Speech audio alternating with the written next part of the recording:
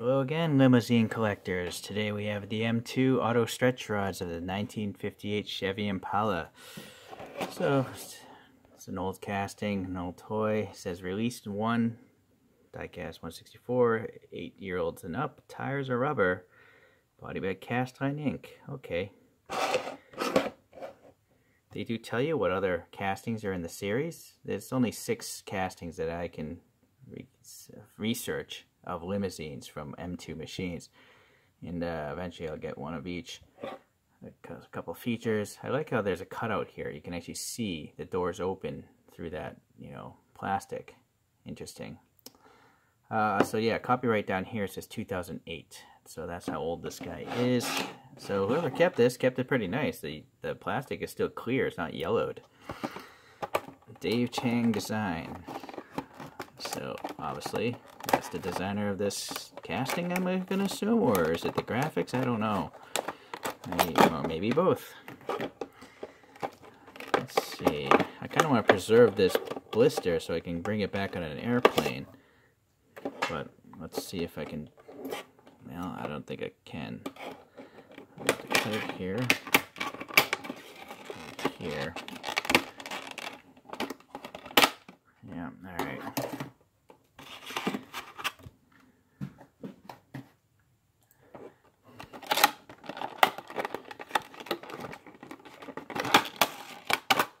Something there. Okay, that's a lot of hassle right there. And then it's on this big plinth or base or whatnot, and it's got the M2 logo up there, a diamond plate pattern. No, the M2 logo is on all 4 corners, and diamond plate, I like that, tells you what the car is. And I'm not sure what the 0805 means. 2008, number 5 from that year, maybe. Okay, 2 screws. Yeah, no sensitive parts, so I'm going to take it off the base.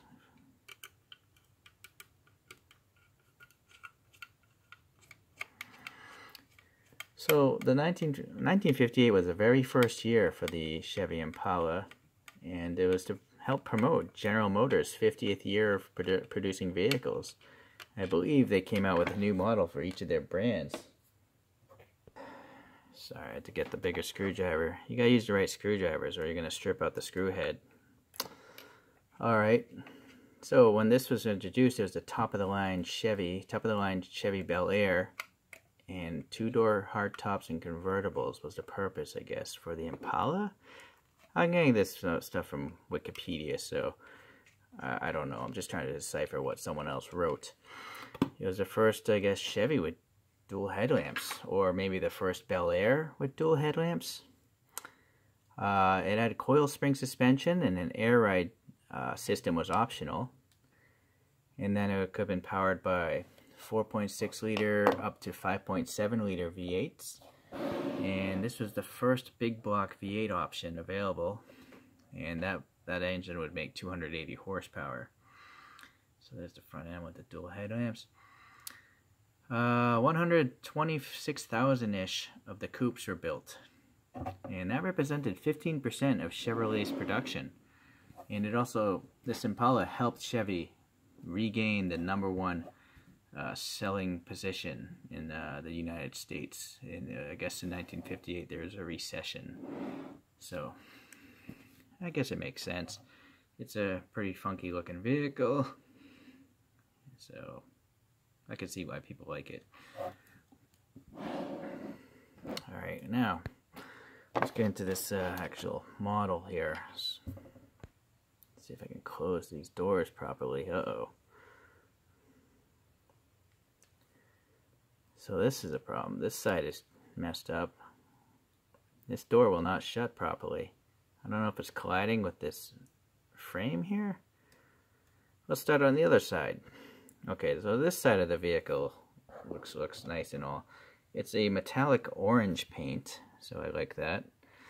I like metallic paints over planes. It's got a nice flame job, and it's tampo printed, no decals. Unfortunately, there's no extra paint for these like fake vents or the actual chrome trim.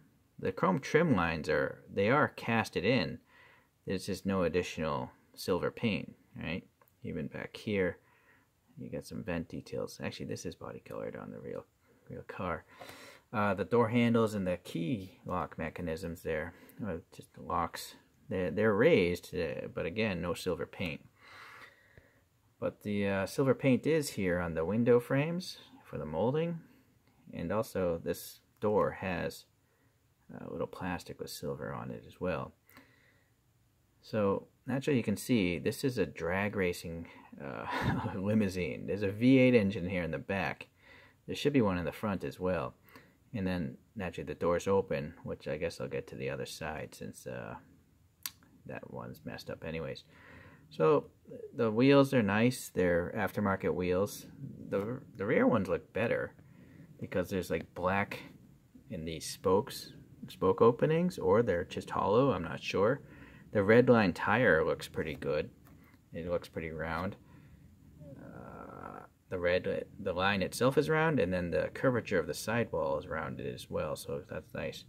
Now there's something weird with the front. It's just all chrome, you know. For some reason it doesn't have the black in there, but the tire looks good. The front tires have nice tread and look appropriate in size.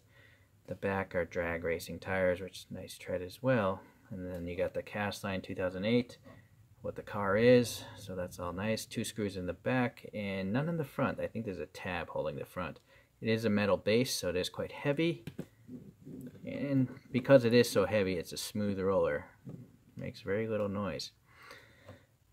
Okay, well, going to the front end, we got this big plastic chromed bumper piece with the grill. Nice texture, but no paint here. Yeah, it's just all chrome, so a little paint wash might help the details there. The Caddy logo looks good enough, and then this little V is raised and painted silver. So the headlights are great because they're clear plastic, and there's a nice silver surround of paint. And then the hood gap is pretty good on this one. Pretty tight. You know, there's no gap like that you see on a lot of castings these days, including M2. M2 is pretty bad with their QC now. But back in this one, it's not so bad. This gap is big though, but it has to be so the hood will clear it when it opens. Very easy to open. Seems it can stay up. But that engine just isn't worth looking at because it's all mostly black. It's just hard to see. Right? There. So you need a flashlight to really appreciate the engine. There are nice molded details and all, but I don't know. It just seems unnecessary. All that extra effort. It could have done easily without it, right? Especially considering there's an engine in the back already. Alright, so the flame patterning here is looking nice as well. It's yellow to orange, and it's got like a blue outline. There's a ribbing here, and the kind of like casted in wiper blades, barely, kind of, sort of. The rotted windshield looks okay, except for some QC problems there. I don't know if that's glue or what. So yeah, back to this door, it's just a disaster.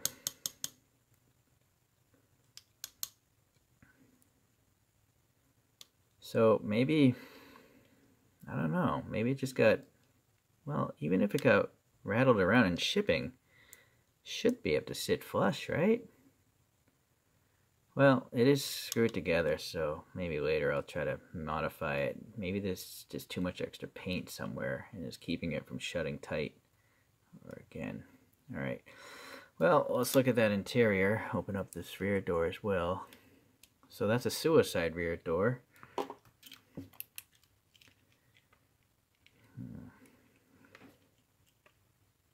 So the chrome roll cage is pretty neat. You know, it's a full-on cage. It goes up under the roof. It's got verticals and, you know, cross members. It's a full gauge. The steering wheel is pretty good, actually. There you go. And then I'm not sure why, but there's a big television here, or monitor on the side. I guess maybe computer information, but honestly, why wouldn't it be closer to the driver? There is a stick shift there. Hopefully you can see now. Yeah, there you go. There's a red fire canister there on the floor. Yeah, man. Well, there it is. can't focus anymore, though. I'm using two hands already. The seat is chromed. That's kind of weird, but oh well. And then, yeah, the engine here. I like that there's recesses for the exhaust. And then, let's see the front end. Oh, looks like there's like all the belts and pulleys and stuff like that are actually black plastic. Oh, and there's actually a blower with red in there. That's actually impressive that they would get the red inside the supercharger intake there. So that's pretty impressive. Okay, so the doors seem to have casted in details too. Maybe it'd be easier just to look at these outside ones. Yeah, alright. So, armrest, window wind down details. What about this back one? Yeah, not bad. It's all metal door. Yeah, really a mystery. Why wouldn't that? Yeah, all the three other ones close very, very well. I would rather just have no opening panels exactly for this reason, though. You know, it's just, I just like the look of this more. It's just nice and even, nice even panel lines. All right, well, this seems to be like it's not a third brake light, but there's some vents up here, and I think that might be a decal, or is it tampo printed? I'm hoping that's tampo printed. Yeah. Dave Chang design. Okay. Silver around the rear window. The Chevrolet. Oh, there's actually a Cadillac before. It looks so much like Cadillac. I mean, come on.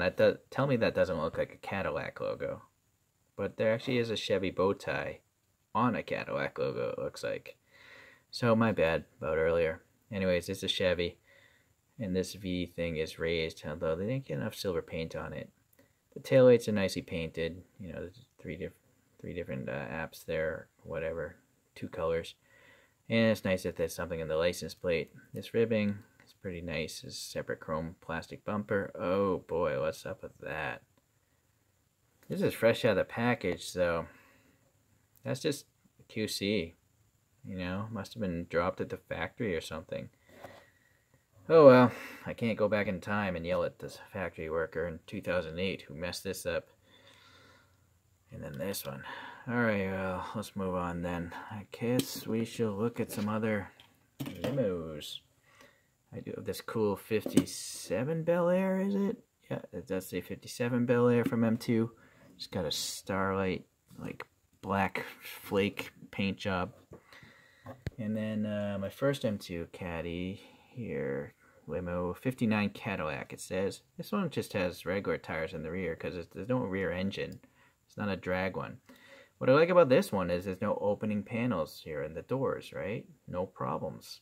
Well, it does still have the hood though, which again I'd just rather not have, because look at the hood now on this one.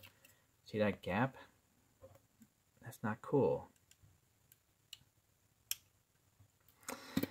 Panel gaps, guys. We gotta all get away from it. If you want opening features, just get a bigger scale. And don't ruin all of 164 trying to make them 118 scale. It's just not possible. Alright, well, bunch of big limos now. I seem to have 3 of the 6 castings here. Let's lose these 2. A couple other brands. I got this Auto World. It's a 58 Plymouth Fury. That should be true 64. I got this Revell of an Impala from 1959. This is one of their lowriders. And this other Auto World of the 66 Impala. It's ultra red.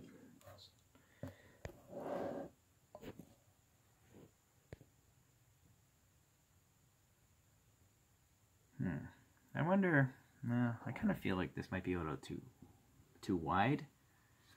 I have a feeling it would be, these 3 are relatively similar in width. And, I mean, these are Impalas, so this casting is bigger width-wise. Naturally, the length, who knows. But, I think it's out of scale. I think it's too big. Maybe, like, it's a 163 or something. All right.